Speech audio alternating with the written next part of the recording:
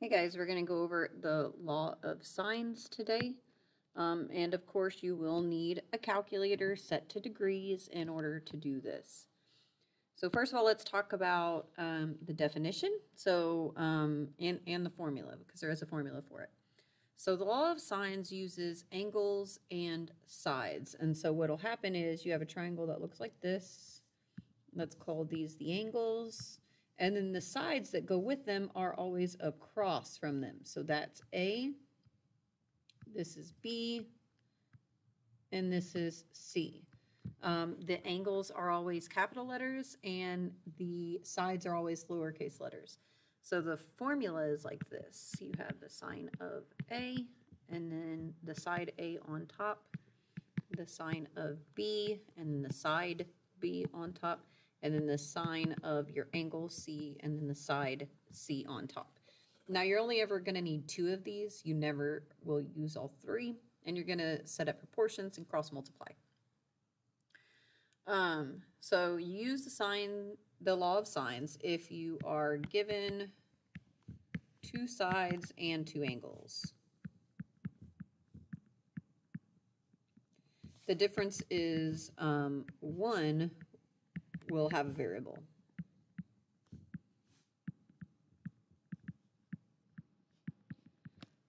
So what that means is on like this first problem, we're given 2 angles and 2 sides, but one of the sides has a variable on it.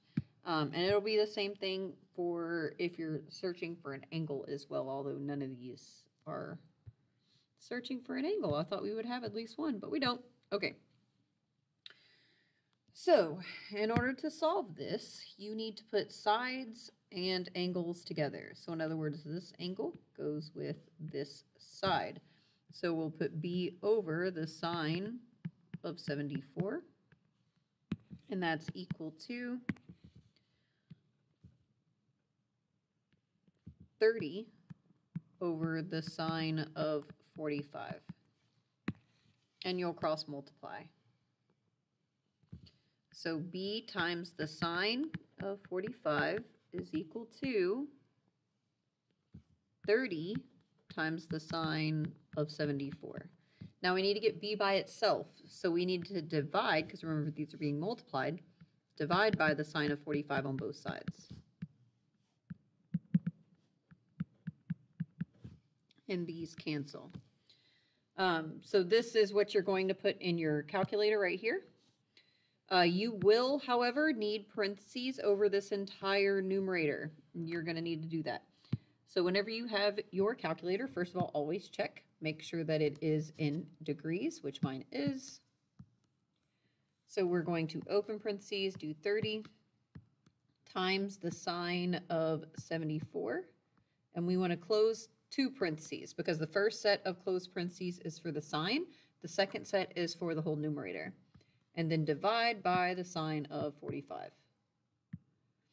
And let's see, I'm curious if it will give you the same answer without those extra parentheses. Let's see. I'm going to do it just in case and see if it gives you the same answer.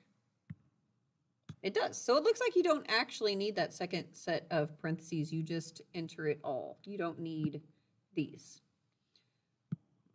I erased that. Okay. So our answer is 40.78 or 40.8.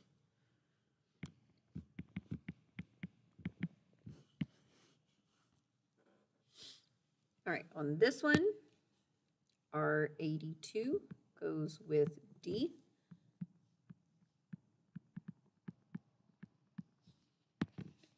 And then our 24 is across from E, and we don't know what E is, but we have to know what E is. So we're going to have 24 on top, but we need to know what E is in order to take the sine of it. So we're just missing one angle. We're given 2, which means that you just subtract them from 180. So 180 minus 40 minus 82 is 58. Oops, here we go. So this is 58. Cross multiply. D times the sine of 58 is equal to 24 times the sine of 82. We need to get d by itself, so we divide by the sine of 58 on both sides. These cancel, and you just put all of that in the calculator. So we're going to do 24 times the sine of 82. You do need to close those parentheses, though, for sure. And then divide it by the sine of 58. And then those you don't. So you do need to make sure that you close that first set of parentheses. So that is equal to 28.02, which is just 28.0. All right, then this one, we have 80 goes with the x. So sine of 80 with x on top. And then this 40 goes with this 12. So sine of 40 with 12 on top.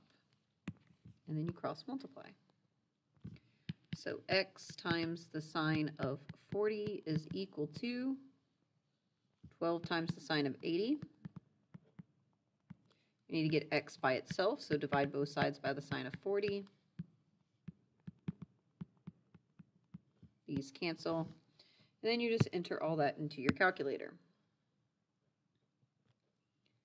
So we have 12 times the sine of 80 divided by the sine of 40. 18.38, which is 18.4. All right, over here, 52 goes with our x, so sine of 52. I apologize, my phone is obnoxious.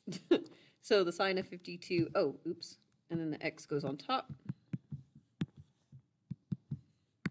And then the 20 goes with this angle, which we don't know. So in order to find out that one, we do 180 minus 52 minus 91, and that is 37 degrees. So it's the sine of 37 over with 20 on top. Cross multiply. X times the sine of 37 is equal to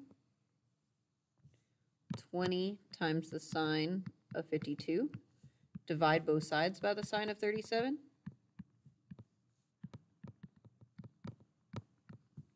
Cross these out, so you put that in your calculator. Oops, sorry. Okay, so that's 20 times the sine of 52 divided by the sine of 37.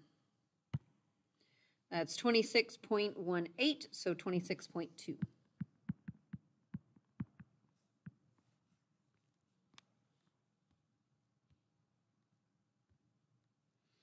All right, for this one, we have 60 goes with the x, so the sine of 60 with an x on top.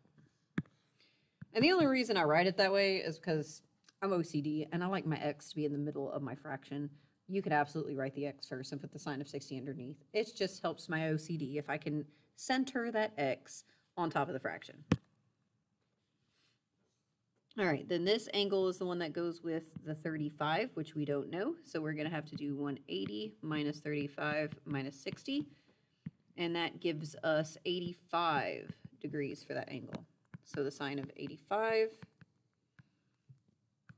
with the 35 on top. Cross multiply. X times the sine of 85 is equal to 35 times the sine of 60. Divide both sides by the sine of 85.